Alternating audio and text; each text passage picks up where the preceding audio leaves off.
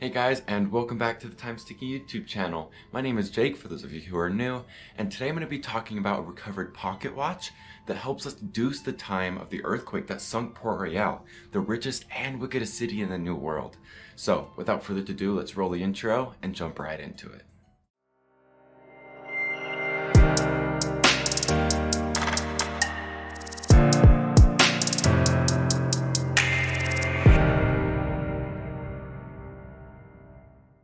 Port Royal, located in the southeast of Jamaica in Kingston Harbor, was once one of the busiest trading centers of the British West Indies. While it was an English town, much of the population consisted of buccaneers, pirates, and freebooters. In turn, merchants and artisans followed to cater to the pirates' desires and greedily sell their wares and services to the gold-laden buccaneers. By the late 1600s, it had become one of the largest European cities in the New World, second only to Boston. The most well-known pirate to establish his headquarters in Port Royal was Captain Henry Morgan himself.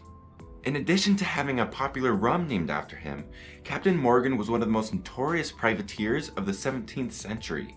For those of you who don't know, privateers were legal pirates, mercenaries who attacked enemy ships and ports in exchange for most of the loot. The remainder of the loot was sent to the king. Morgan worked to attack Spain for England while the two countries were at war. Due to escalating aggression, the English sent many of their privateers, including Captain Morgan, to Port Royal to be ready for war.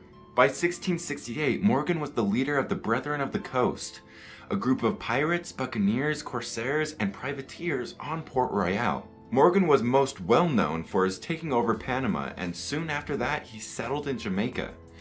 He spent most of his days drinking and running his estates until his death in 1688. Not long after Captain Morgan's death on June 7th of 1692, Port Royal was hit by an estimated 7.5 magnitude earthquake, followed by a great tsunami. Due to the limited building space, most of the two-story brick houses were built on loose sand.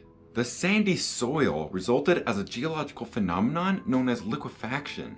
When fault lines shift under a sandy area, instead of shaking, the earth surrounds whatever is on its surface. The earthquake sank over 33 acres of Port Royal immediately after the main shock. Of the 6,500 people living in Port Royal at the time, over 2,000 people are believed to have died. The survivors rebuilt their city across the bay. This city is now known as Kingston, the capital of Jamaica. The original Port Royal is at the bottom of the sea. However, in the 1950s, deep-sea divers started to discover its hidden treasures. One such diver, Edwin A. Link, found a new way to explore the sea by designing a vessel for diving and salvaging called the Sea Diver. During his expedition to Port Royal, he discovered many artifacts, such as pewter, clay pipes, and glass. However, the most well-known artifact from that expedition was a brass-cased pocket watch, which dated back to 1686. It was made by a Frenchman living in the Netherlands named Paul Blondel. The watch was not in the best conditions, as the hands had been damaged due to rust. However, through X-rays, scientists found that the hands were stopped at 11:43 a.m., which is believed to be the time the earthquake took place. For archaeology, this was the first instance that the exact time for a disaster was recorded. Today, the remains of Port Royal lie under 40 feet of water and attract explorers and sightseers from all around the world. With permission from the government, people can dive into the restricted Port Royal ruins. Many of the items recovered over the years can be seen at the Museum of History and Ethnography at the Institute of Jamaica in Kingston. Because of the unique circumstances of this national disaster, many buildings are still intact and fairly undisturbed. It has been compared to Pompeii for its archaeological wonders and was designated as a National Heritage Site in 1999. So, what do you guys think of the story of Port Royal? Let me know down in the comments below, and I'll see you guys next time.